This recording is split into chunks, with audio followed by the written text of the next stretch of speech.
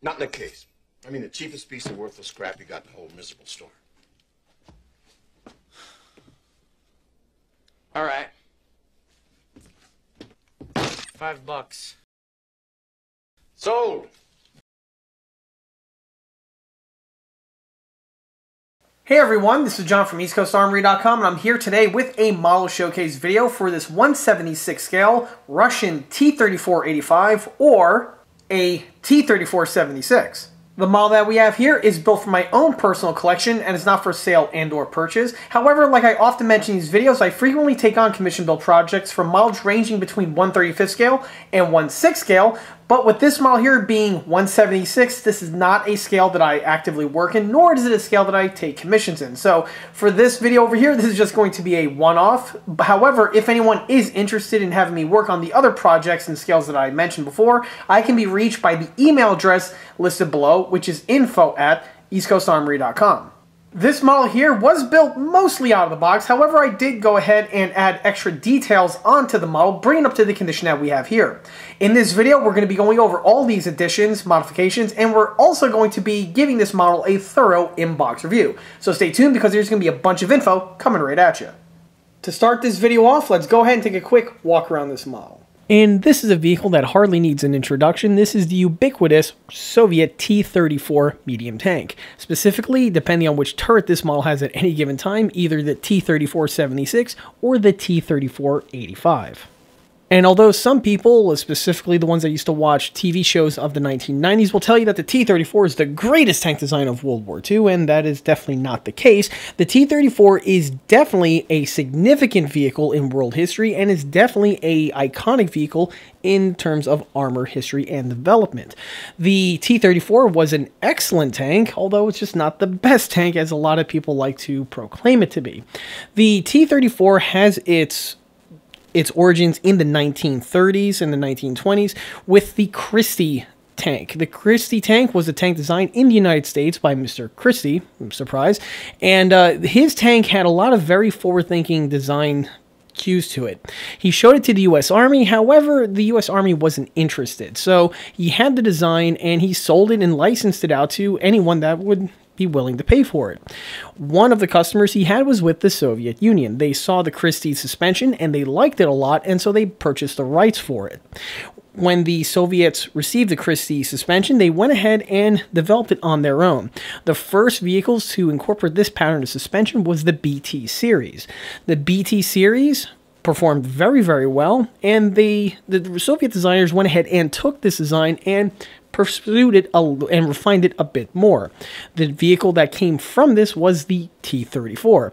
This vehicle entered into adoption with the Soviet Army, or the Red Army I should say, back in, you guessed it, 1934. It's how the Soviets like to label their things. It's pretty easy in that regard. Where the T-34's design really excels is that this vehicle can be mass-produced somewhat easily and with relatively simplistic tooling. And this is what made the T-34 the legend that it really is. The T-34's most noteworthy feature is its sloped angular upper hull. With this design, the designers were able to give the vehicle sufficient armor protection, but utilizing thinner armor plates. Because of the sloped nature, this gave the cross-section of the armor the same thickness as if a vertical plate that was thicker was used in the same location. Also, because of the angled slopes, this gave the vehicle the propensity for incoming rounds to glance off, which obviously was something that aided with the armor protection. It's really this design that caught the Germans completely off guard when they encountered them at first on the Eastern Front, and which later the Germans basically ripped off when they came up with the later generation of tank designs, such as the Panther and the King Tiger. Because of the armor design, the vehicle weighed in at about 26 tons, which, in combination with the suspension and the transmission and engine that this vehicle incorporates, gave it excellent mobility on both on- and off-road conditions. For the vehicle's engine, it utilized a single V12 diesel engine, which gave it, again, the excellent performance that I just mentioned. The vehicle was originally intended to have an all-cast turret, again for speed of production, also for good armor protection, but the main armament was originally intended to be a 76mm. This was deemed to be more than adequate for the time, and it really more or less was. The T-34-76 in several different guises saw service with the Soviet Union all the way up to the end of the war. However, as the German tanks started to get heavier and more armored, the 76 was not going to be as efficient at dealing with these threats. So the Soviet engineers went ahead and designed a brand new turret for this vehicle, much along the lines of what the US did with the Sherman. This new turret was going to incorporate a larger caliber ordnance, being the 85mm. This new vehicle was known as the T-34-85. It entered into production and saw service with the Soviet Union from the middle portion of the war all the way up until basically up until recent history, where these vehicles are still popping up from time to time in certain hotspots. The T-34 was mass-produced by several manufacturing plants in the Soviet Union during the war, and it was also in production by several of the Soviet-aligned countries post-World War II.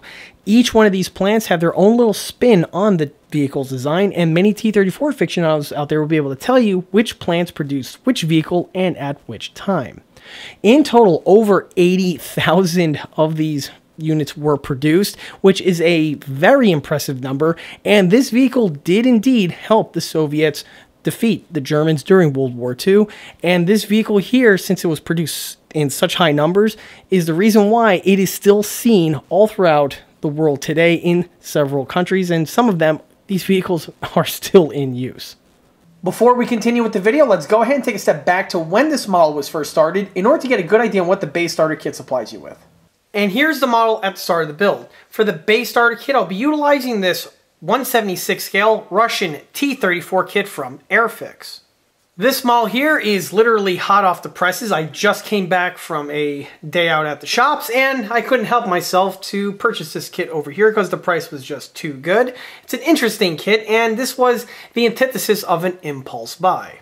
The model here was purchased from Hobby Lobby, and I'm pretty sure that now that I've stated that, I'm going to have several people complaining that I shopped at Hobby Lobby in the comments section, to which my response is, whatever, I do what I want. Say whatever you will about the store in the comment section below, but regardless, they do have some excellent deals from time to time on their plastic model kits and also on their clear plastic display cases.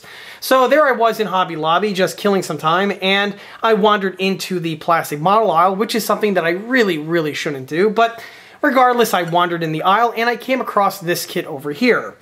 The kit was a very unique one. Caught my eye, the subject matter is cool, and also the price was something that I really couldn't turn away. $7.99 is a really good price for a plastic model kit, but today the model's purchase was that much more sweeter because there was actually a sale on plastic model kits that they were having in the store, and I was able to get the model for 40% off. So with tax and everything said and done, I got this model for a little over $5. Of course, this is a vintage model kit from the company Airfix. For those who don't know, Airfix is a British-based plastic model company, and they have been around now forever. They are one of the oldest companies that are still in existence, and their founding was like something in the late 1930s, but it really wasn't until the 1950s was when they entered into the injection molded plastic model market. Obviously, for those UK viewers out there, this is a no-brainer. Of course you know what Airfix is. It's really big in Europe, specifically in the UK for reasons that should be fairly obvious.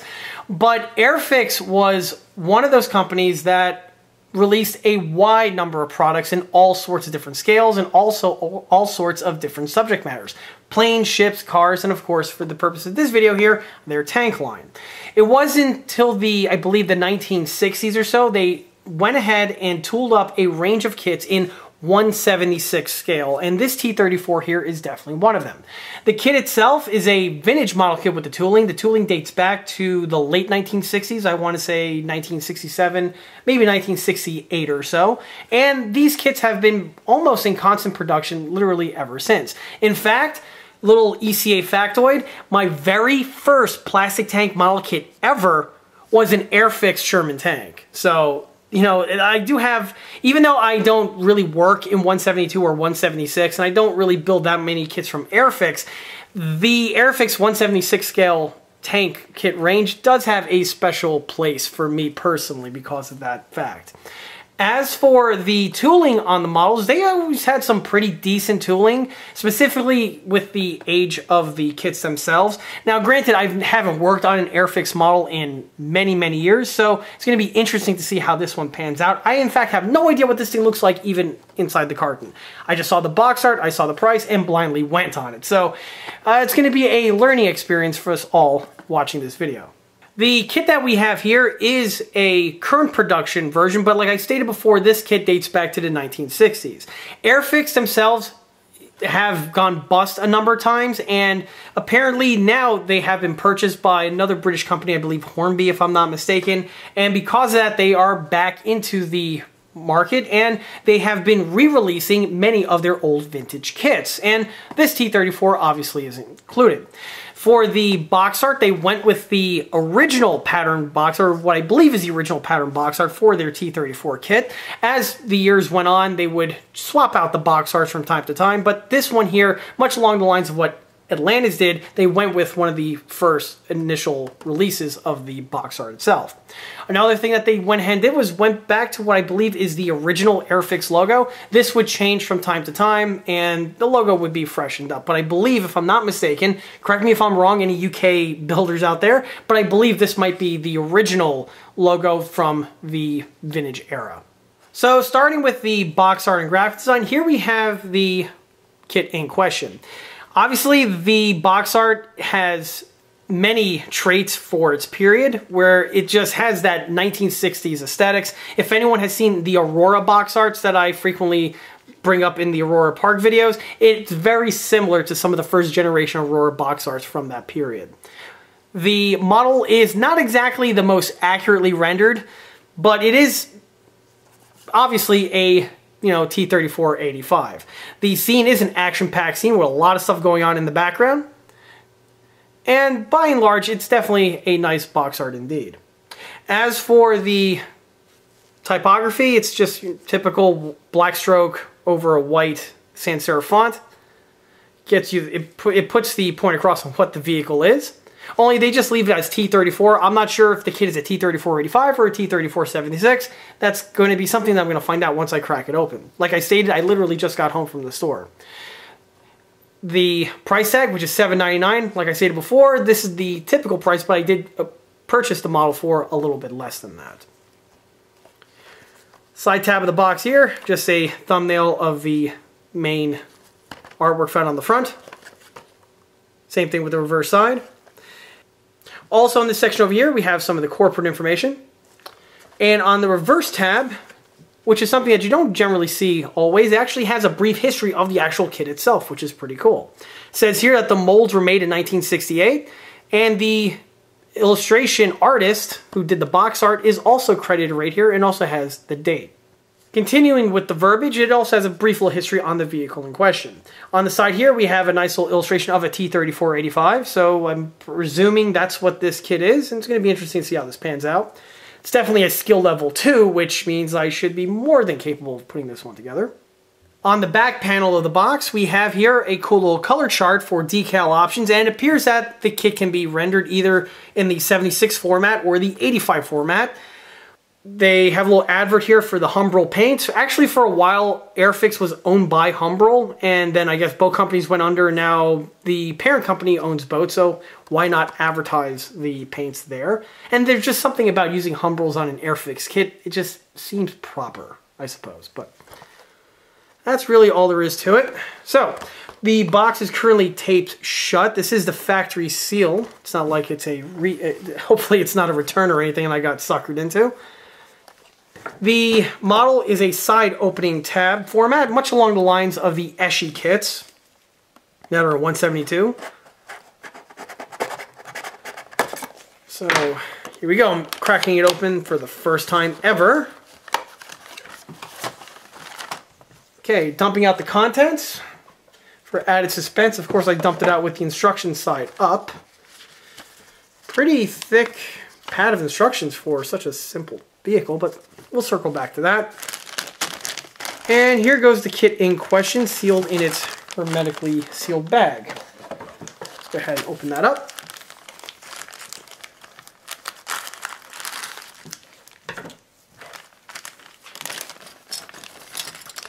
Okay, so obviously being a vintage model kit, this thing is going to be as simple as possible. Everything is going to be made out of injection molded plastic, with the exception of the tracks, which are single piece vinyl.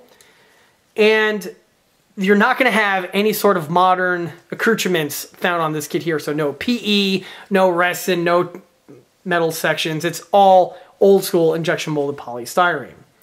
Everything is molded in this green color, which is typical for model tank kits, specifically of this era. It wouldn't be until the 80s or the 90s when companies would switch over to that gray color.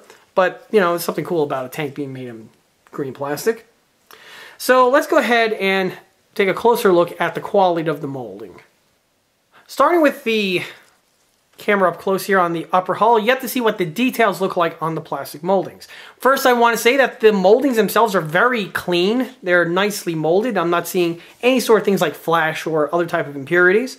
The detailing found on the sections themselves are also pretty decent. Again, specifically for the scale and the age that these kits were designed in.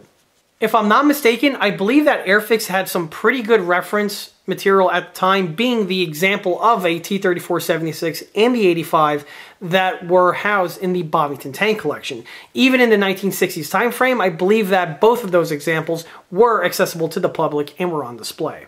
So back to this example over here, like I was touching upon before, many of the details which normally would be separate molded sections that would be glued on are integrally molded onto the surface. Things like the grab handles, side skirts, hatches, you know, stuff like that.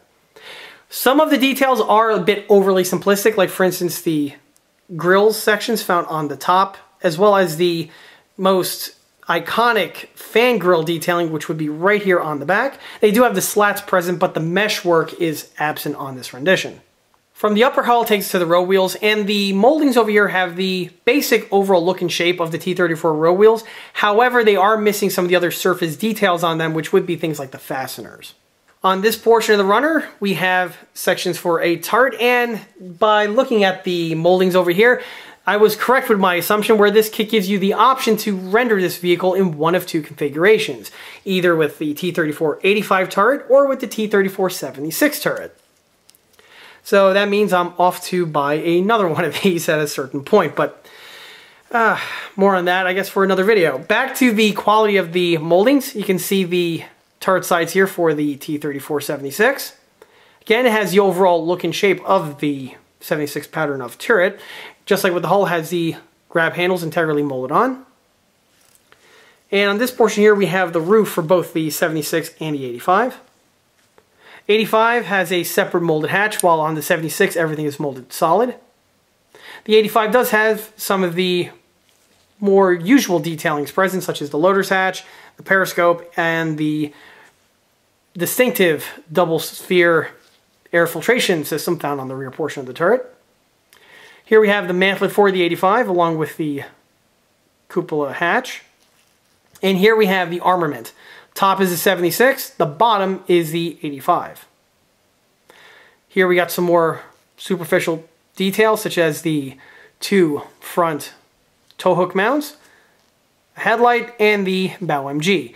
Bow MG appears to have a little bit of flash on it, but you know, that should polish up with a little bit of neophyl work. Here we have some storage bins for the side portion of the tin work. And that's basically it for this runner. And that leads us to the next runner here, which contains more wheels.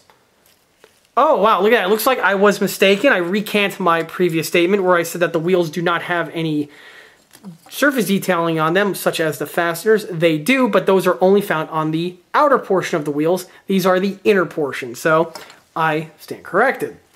The wheels, once it focuses in, you can see the detailing present. They do have the fastener detailing, and they are in the pretty intricate pattern found on the T34, where if you've seen a real one, you'll know what I'm talking about.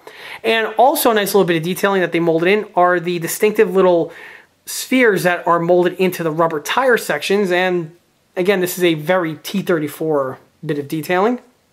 And they are present on the model. Only rather than being holes, which they are on the real T34, these are actually little bumps. So regardless, you do have some detailing there, and it'll probably pop out pretty well during the weathering phase. Here you can see the sprocket and the idler.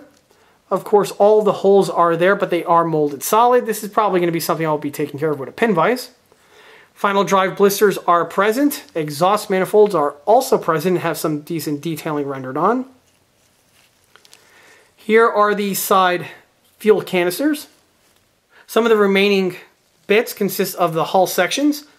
The hull is a multi-piece assembly where we have a bottom pan flanked by the two side sections. This was a manufacturing technique that was fairly commonly done back then. If we can recall, the kits from Aurora did this very frequently, as also did the kits from Renwall. And this was done because it allows you to easily mold these sections here and also get the detailing integrally rendered on, such as the swing arm detailing, which is present on the bottom portion here of the T34. On the 85 turret, get to see the detailing, again, molded in these sections. The geometry of the T34-85 turret itself looks to be pretty decent, again, for what it is, and I'm pretty sure it should build and flesh out into a nicely detailed piece overall. On the components here, I will say that you don't have any more of the modern amenities like cast texturing or anything like that. Like I stated before, this is definitely a vintage kit through and through. Of course, the last runner to mention does not consist of plastic parts, instead are made of single-piece vinyl, which is how it should be. The vinyl tracks are present on all of the Airfix kits. This wouldn't be until Eschi would change this up in the 1980s, where they would introduce individual link and lane track, and then we have been forever doomed as armor modelers under the cloud of that mistake. But as for the ones to play with this kit, they are pretty basic for, again, the molding era, but on the surface over here, you do get to see the waffle pattern found on the T34 track. It definitely has the look and feel of the T34 track, although it may not be super pattern accurate, but it definitely, you look at it and you can tell it's for a T34. On the inside portion here, we do have the guide teeth molded on, but there is no inner hinge detailing present on these moldings. The tracks themselves, you have some nice flexibility to them and have a little bit of stretch. From the tracks takes us to the literature. Well, before that, we have here a set of water slide decals. Just typical blue paper water slides with some basic Russian markings on them. We have some stars, a number 3, and also a unit marking. The quality of the decals look to be pretty decent. I mean, they look like contemporary quality of decals, so if they're anything like the ones I've ran into on the Monogram or the Atlantis kits, I think these decals should work just fine.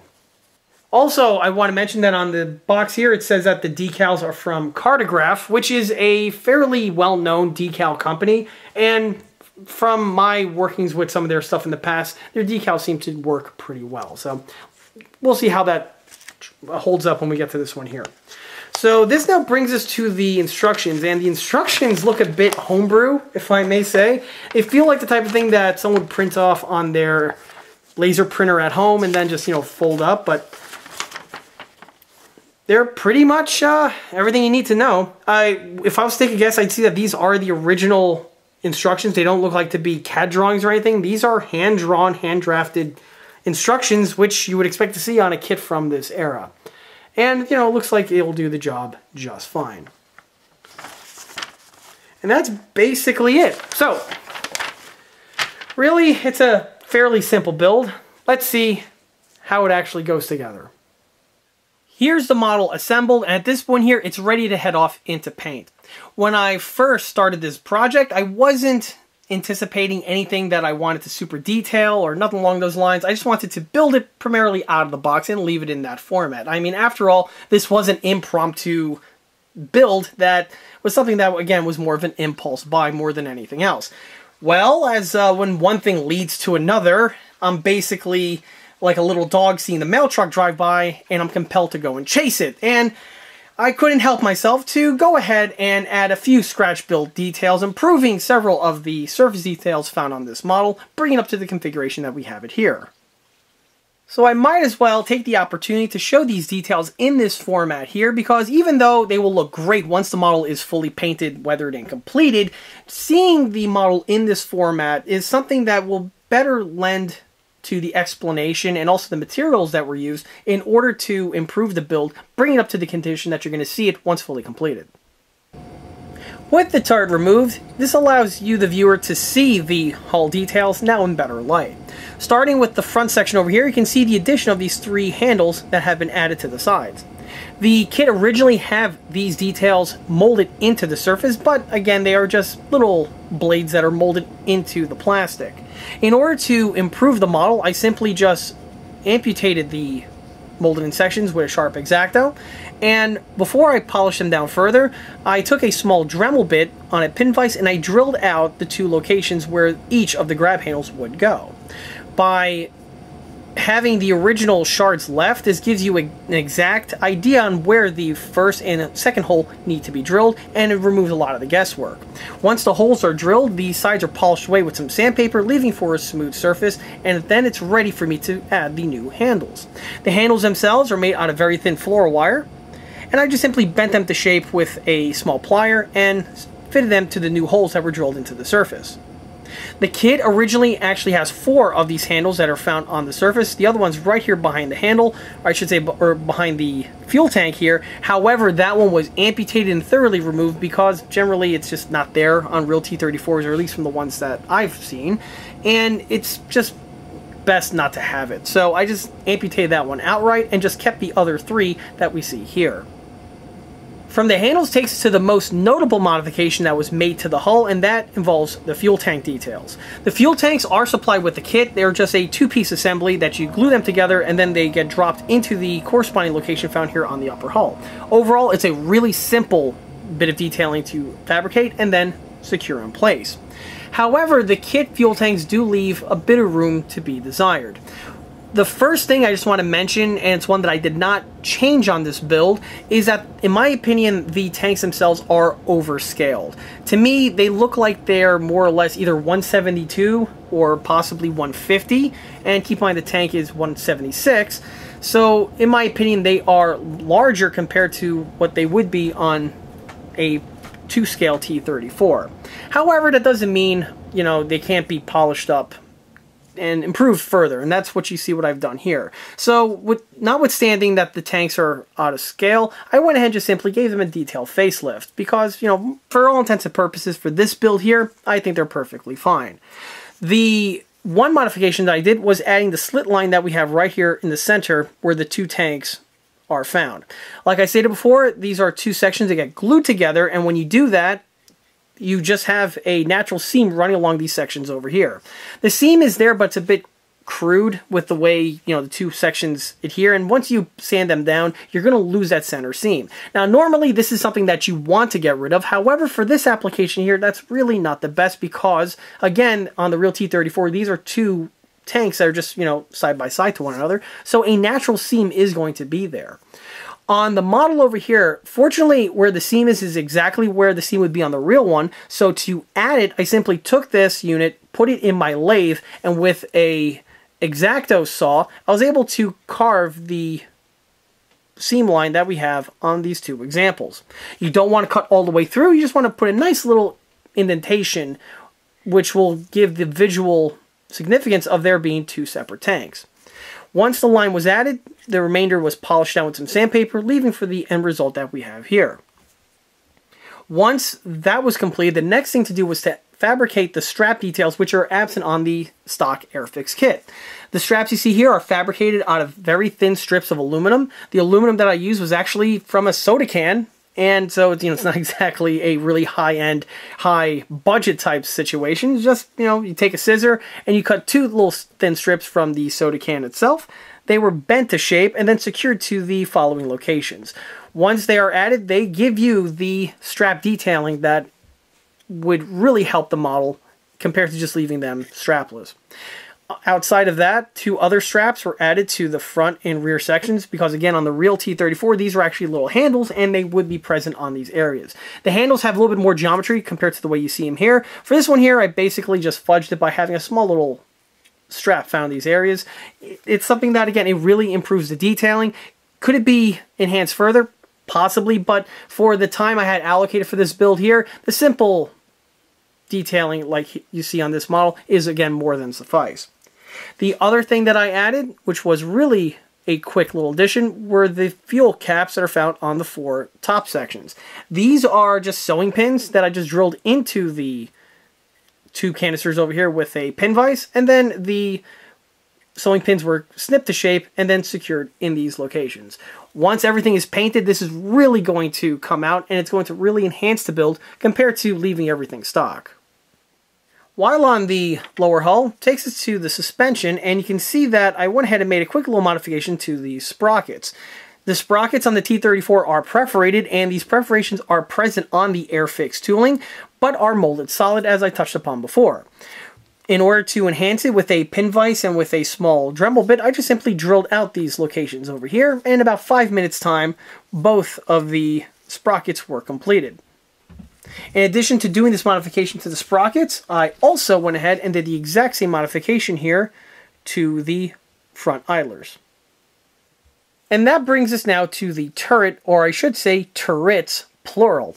Of course, the kit gives you the option between rendering this build with the 85 variant or the 76 variant, and although this build is going to be an 85 variant, there's no real purpose of having this thing languish away in my spare bin. So, you know what? I had the idea to go ahead, just build the turret up and just keep it painted. So, you know, if I ever want to display the model in the T34-85 configuration, I can. But I also have the opportunity to swap it out and roll with it as a 76. So it's a nice feature indeed. That doesn't change the fact that I'm probably going to get another one of these builds to have it as a dedicated 76, but rest assured I'd probably also have a switchable turret on that one too, but that would be a topic for another video. So starting with the 85mm turret, it goes together relatively easily. It's, you know, about 2 or 3 pieces, and they go together pretty good, namely the sides and also the trunnion section. However, the one area that I found that required a little bit of hand fitting, or not so much hand fitting, but polishing, was with the roof. The roof does drop on as a one plate assembly. However, the fit on the inner recesses over here does leave for some room for improvement.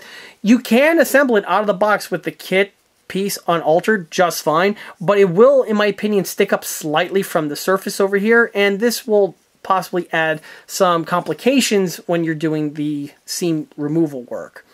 For this build here, what I went ahead and did was, with a Dremel with a small router bit, I actually deleted the molded in recess found around the top sections here of the turret sides, and with that material removed, the turret was then able to fit in place in a much more refined manner. It's nice and flat, and this made the addition of the seam removal a bit easier. And on that note, yes, there is a bit of a seam line that runs along the top section here of the snake head, which is I always call it on these tanks, or these Russian tanks specifically. And this was something that was polished away with some thick super glue and just with a little bit of sandpaper. You just put a nice little bead in the location that you need to, you let it set, and then just polish it down, and it polishes away pretty well, leaving for a pretty seamless appearance. Of course, on the top section here, you want to be careful on some of the molding in details to avoid any collateral damage or to mitigate as much as possible, and when you're done, it should come out pretty well. On the turret sides, just like with the hull, I amputated the molded in handle and replaced them with ones made from metal wire. This was done with the exact same technique as the ones mentioned on the hull, so no point going about that any further. One other addition that I made was to the texture. Of course, the T34-85 turret is very roughly casted, and I went ahead and built that feature into the model here, which is definitely something that's going to be more appreciated after the model is fully painted. The texture technique on this one is a little bit different compared to the other ones that I mentioned in these videos where I use red putty and I stipple it. This one here, I still use the same stippling technique, but instead of red putty, I just use thick super glue. I took my super glue that I have here, which is, by the way, the stuff that I used to build the entire model with. I add a little like zigzag pattern here on the sides, and then with my finger I go ahead and do the exact same stippling technique that I touched upon in the other videos. Once it's complete, you get a nice rough texture that's by and large all in scale, specifically for 172, but being Russian, you know, that definitely helps. And this is something that will greatly improve the look of the model, bring it up more, I guess, to the standards as some of the other super kits that are on the market. And it's a simple way to enhance the model compared to just leaving it with the out-of-the-box offering. Of course, this is a technique that you should only do if you have the proper technique and tools at your disposal. Otherwise, you can just build it out of the box and just make it smooth and be totally happy with it. In addition to this turret now, this brings us to the 76 turret. 76 turret received basically all of the same modifications and detailing that went into this one, which again would include the handles, the texturing. But this one, I noticed that the fit was a little bit more of a challenge compared to the 85 turret in regards to the roof. It was still able to be mounted on in place, and unlike the 85, I didn't have to remove any of the side sections, but the gap found on the area where the top meets the sides, I found it to be a bit more substantial compared to the one on the 85mm turret. Of course, this is something that is not a deal breaker, and obviously I was able to contend with it with the same technique that I used on the 85. Again, B to CA, hand sanding, and then you're good to go. And once it's done, again, it leads for some nice results. Of course, the model was textured in the same technique that I showed before, and this is something that's again going to be more noticeable once the model is fully painted.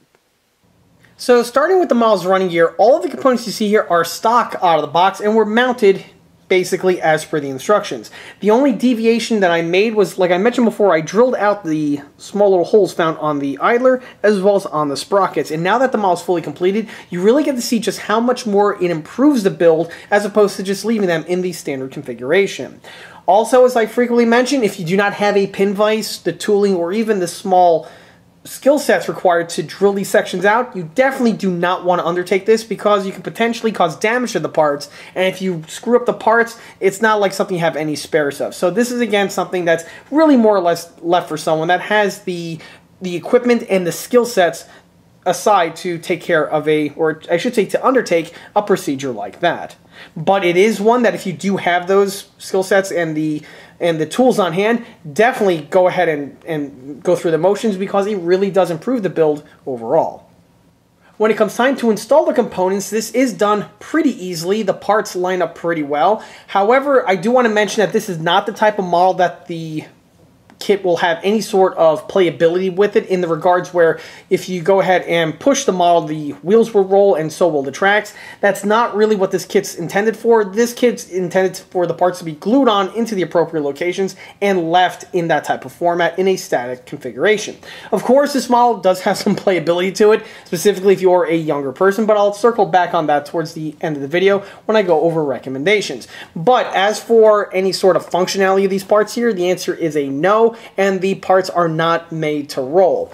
As for the track is, again, the kit supplied single piece vinyl tracks. They assemble very easily, and I found that the tension was pretty good. The tracks were not overly tight or overly loose. They were basically the correct tension required in order to secure to the model easily without causing any extra strain on the axles on either the front or the rear. And also, with the way the track is designed, it does have ample amount of material so that you can glue it onto the top portion of the road wheels like I've done in this manner. This is done with a small little drop of very thin super glue, and once the sections are glued in place, it really does a fairly decent job of mimicking the track sag which would be present on this vehicle. Just like with the whole procedure, if you do not have those skill sets or even the glues on hand to achieve that, just leave it stock out of the box and just roll with it in that format. Because if you do not have the appropriate glues for that, it's just not going to work for you. So if you're the type of person that use red tube model glue, first, don't. Stop what you're doing, look into some other types of adhesives. But also, you're not going to be able to really do this type of effect if you're using that type of a medium. And although these tracks are the vintage and the material that they are, you can see that once they are glued to the top portion of the wheels, it really gives the model a more polished appearance as opposed to leaving them in the stock tension format.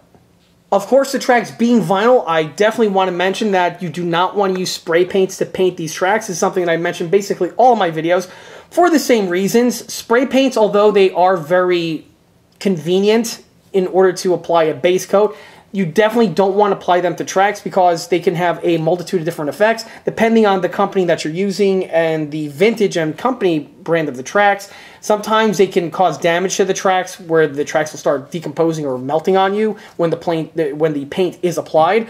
Or they'll just dry rot and crumble on you as the model ages. So in order to avoid that, I personally found that I use Tamiya acrylics. It's applied via the airbrush. Tamiya XF1 or flat black is my color of choice. And then I go ahead and weather it with the airbrush and dry brushing to the effects that you see here. I found that if you paint your single piece vinyl tracks in this format, it will prevent the tracks from dry rotting over time. And so far I have builds that are exceeding past a decade now, and the tracks are in the same condition as they were when I first built the model. So far it seems like the Tamiya tracks, or I should say the Tamiya paint, is the best way to ensure that your model's tracks stay in this nice and flexible and do not dry rot as the model ages. Or I should say, it's the best way to give your model the best chances of having it age, and age in a way that it doesn't cause any problems.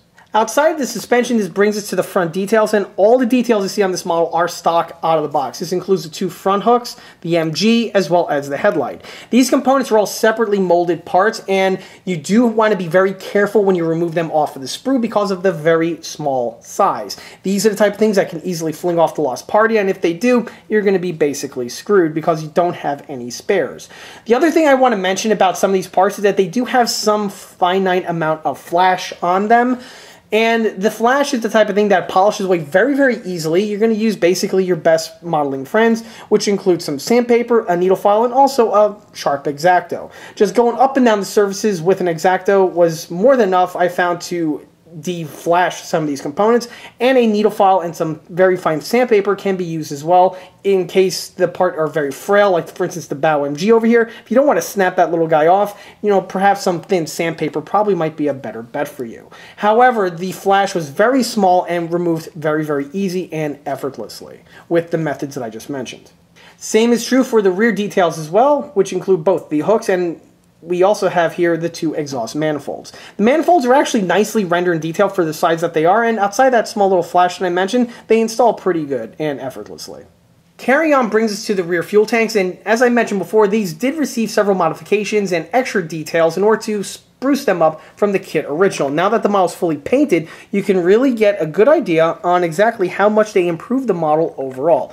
And honestly, I think that the addition of the details I just mentioned really enhances this model quite a bit, and it really does take it from the original kit condition and kit configuration.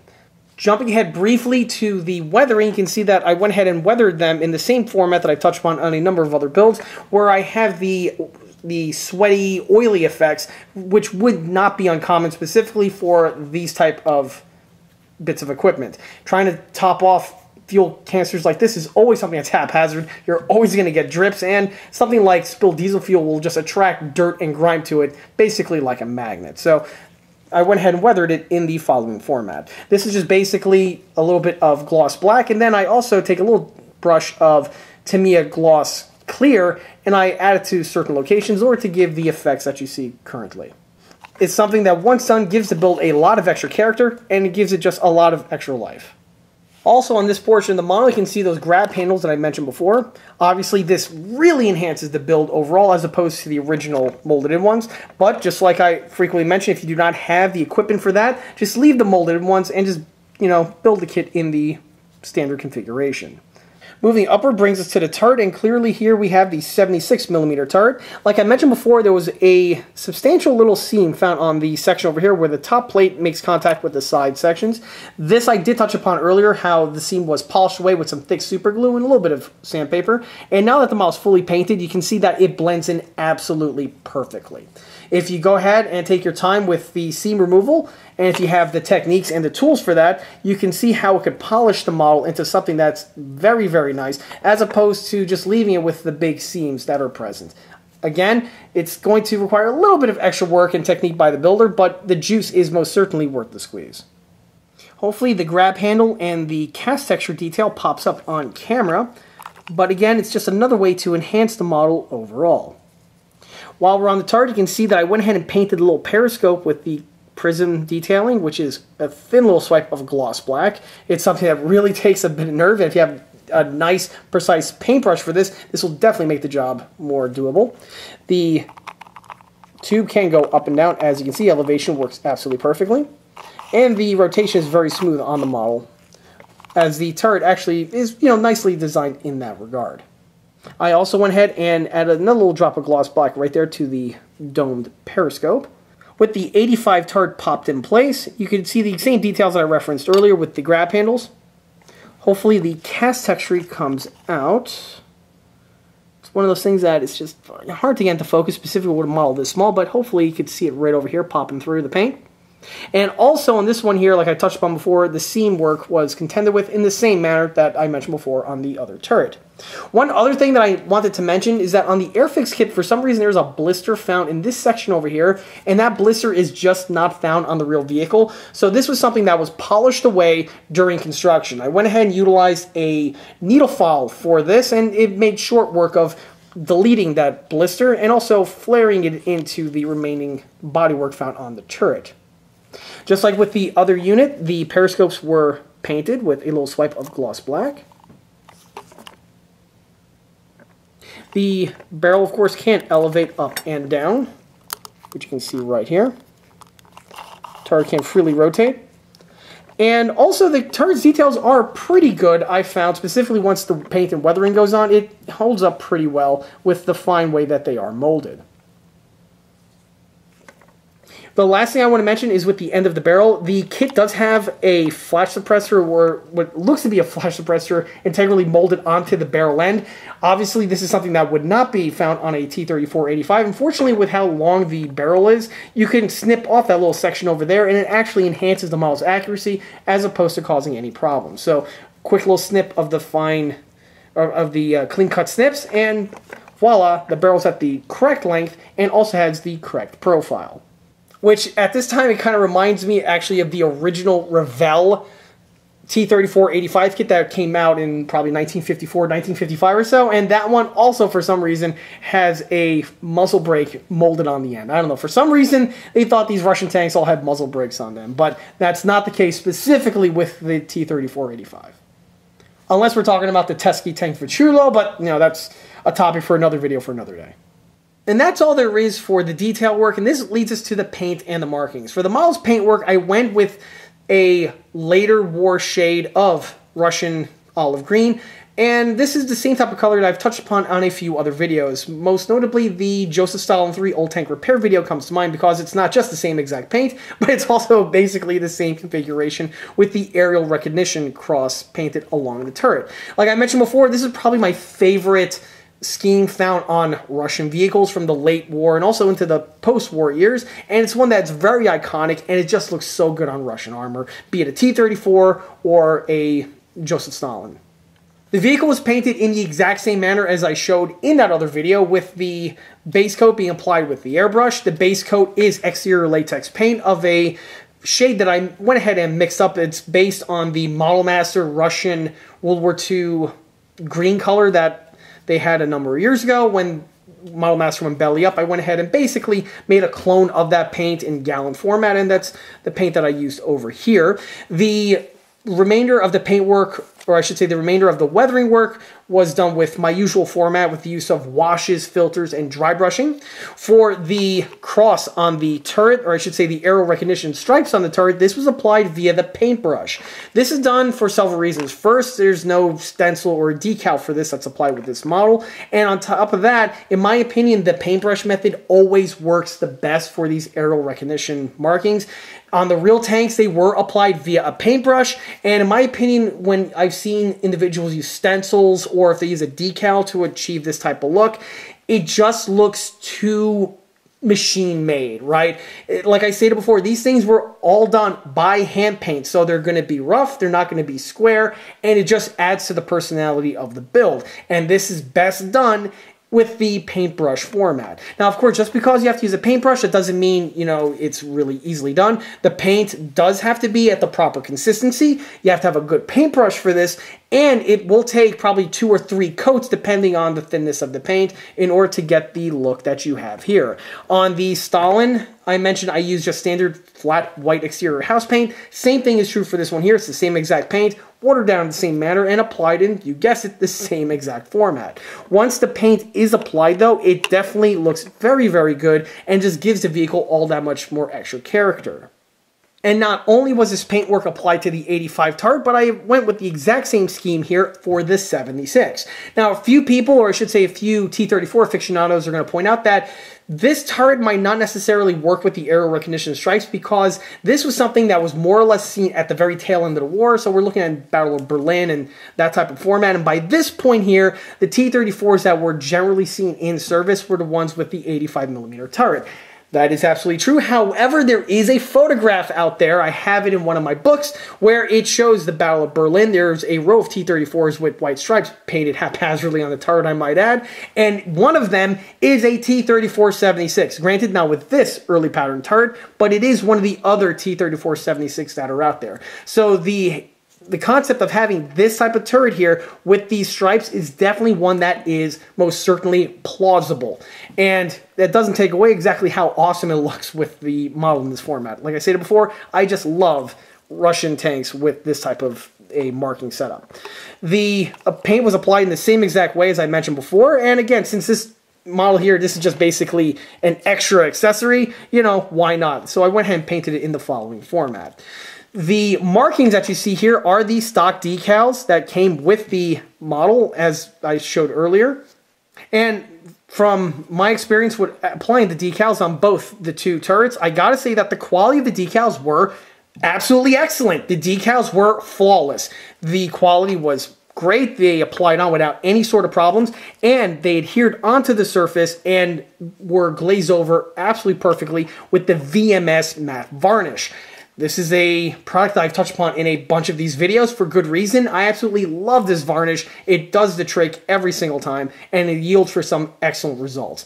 As you can see, the decals are absolutely perfect, and there's no need to scrounge for any other type of markings if you're just looking to build this model with the out-of-the-box components. In the end, I couldn't be any happier in how this build turned out. Like I mentioned before, this was something that was an impromptu build, and this was not something that I was actively looking out, you know, searching and hunting for. So having the model come into my possession in the manner that it has is definitely one that I do not regret. The build was an excellent little build. It was really, really fast. I had it basically wrapped up within a day or so. So, you know, whenever you get a build from start to finish built to this type of, you know, end result here in that type of short period of time, it's definitely something that doesn't happen that often. So when it does, it's, you know, always something that is greatly appreciated.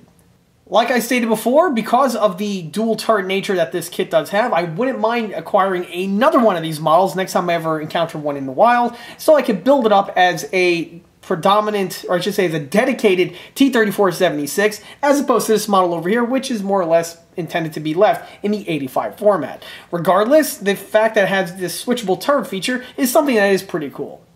And this is the perfect point to swing us into recommendations. Now, for the Airfix 176 scale T34 kit, would this be something I would recommend to a beginner? I'll give it a maybe at most. These kits are intended to be simple builds. In fact, they were more or less intended to be built by, you know, children back in the day. Having said that, they do have some curveballs to them that can potentially lead to issues, specifically if the builder is really unaccustomed to working with plastic models. Namely, with the hull, the way it's a multi-piece assembly, this is something that could potentially cause issues, specifically if the individual is just rushing and going through the motions. You do have to take your time, making sure the parts are properly aligned, and then once the glue's set, you could continue from there. On top of that, this kit does have several small components that need to be assembled, and these are the type of things that could potentially break off and fling off the lost partia, but then again, that's true for most model kits out there, regardless of the skill level of the individual. But, you know, if a person is not used to working with smaller parts, this is something that could potentially lead to issues.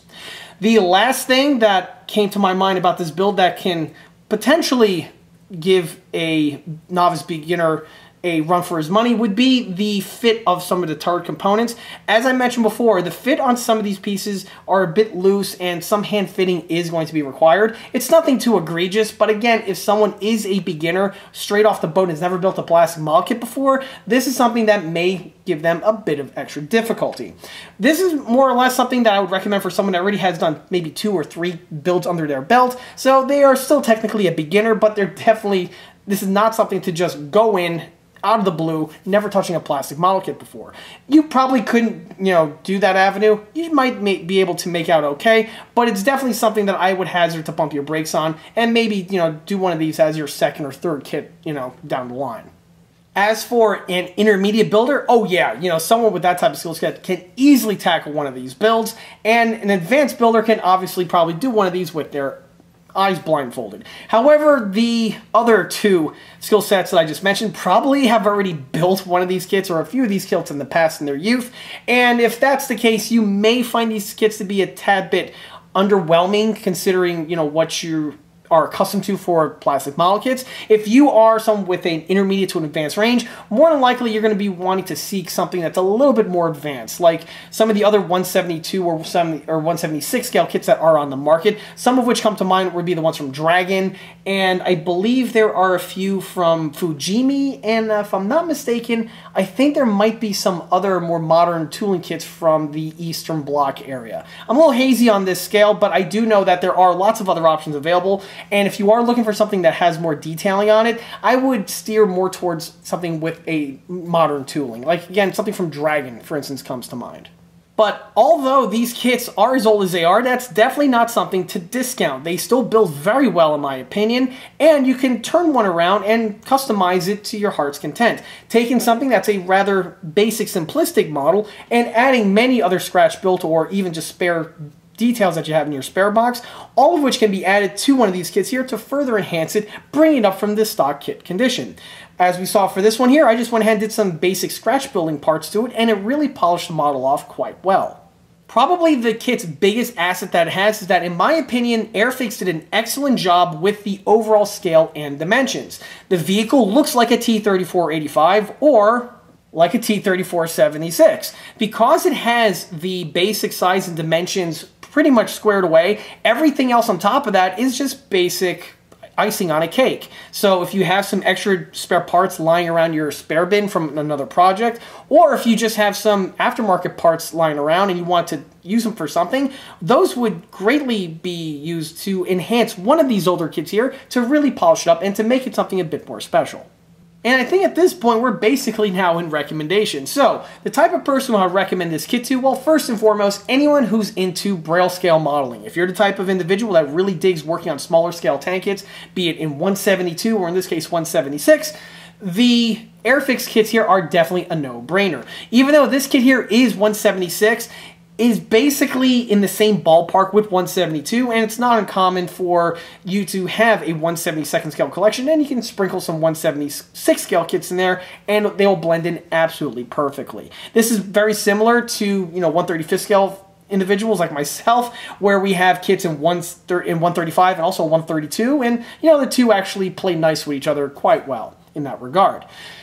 The Airfix kits tend to be very prolific, and because of that, the prices on them are very affordable. They have been in production for a very long period of time, so tracking one down shouldn't be too difficult from the various venues that you purchase your plastic models from. Because of that, and if you add to the mix the fact that there's a lot of kits in the Airfix range, this really makes the addition of these kits here one that would improve any small-scale model tank collection quite a bit. Another person who I'd recommend these kits to would be anyone who's into wargaming. If you're the type of person that does the large tabletop wargaming, these Airfix kits here were always something that were to be considered.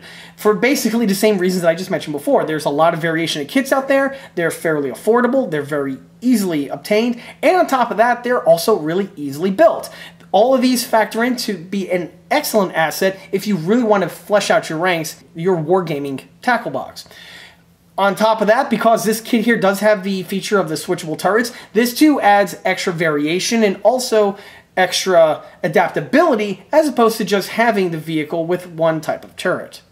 Another individual that this kit here would be a definite no-brainer for would be anyone who's either a die-hard T34 fan, or if you're just a fan of World War II armor as well as World War II Russian armor, or just Russian armor in general. Each of the individuals that I just mentioned would really appreciate this kit here added to their collection. Yet another person I'd recommend this kit to would be anyone who is a fan and aficionado of collecting and building vintage model kits. Because this kit here is quite literally a vintage model kit, this model here fits right into your collection without batting an eye. And because this kit here is, again, as cheap and as abundant as they are, trying to track one of these down should not be difficult. And unlike many of the other kits out there that are antique and are collectible, this one here, you get to scratch that vintage itch without having to break the piggy bank, so to speak. And while we're at it, I could throw another person who would be recommended this kit, and this is again true for many other kits of a similar vintage, would be someone who's built this kit in the past and are looking to re-enter into the hobby. If there's a lot of people out there who I've encountered that built models when they were younger, back in the day. They've, moved out of the hobby for one reason or another, but now they want to get back into it. If that's you, this kit here would be a nice welcome back into the hobby. These kits here are not overly complex to build, and because of that, you get to slide back into the hobby like putting on an old pair of slippers, unlike trying something that's a little bit more advanced, like some of the other more advanced kits that I do mention and have done reviews of on this channel. Along similar lines, this kit here would be the excellent type of project to share with a youth builder. If you're a parent, a grandparent, or an uncle, or something along those lines, and you're looking to spend some nice quality time with a nephew or your son or daughter, this kit here is a great way to do it. They build very easy and very quickly, and because of that, they are very youth friendly. On top of that, I could personally say for myself, afterwards the individual would love to play with this thing, although if they do, the parts may not last too long. Having said that, these models do have some playability to them. I would note that's literally how I entered into this lovely hobby that I'm doing now. So if you're the type of person that are looking to spend some quality time with, a family member or someone that's very special to you, one of these Airfix kits here are definitely a fun and interesting way to do this. And with that, that wraps up this model showcase video for this 1/76 scale Russian T34 76 or T34 85 medium tank. If you like this video, be sure to subscribe to this channel, where it's a great way to keep up to date on new posted content, being small scale model showcase videos like this one over here, or the other larger scale project update videos that frequently get posted to this channel. Another way to keep in loop of new posted content is by liking us on Facebook. There, I have more photographs of this particular build, as well as the other smaller and larger scale builds that have been seen on this channel in the past. Furthermore, don't forget to swing by eastcoastarmory.com for more 1/6 and 1/16 scale builds and detailed components. Thanks again. I'll be seeing you all again on the next one. Till then.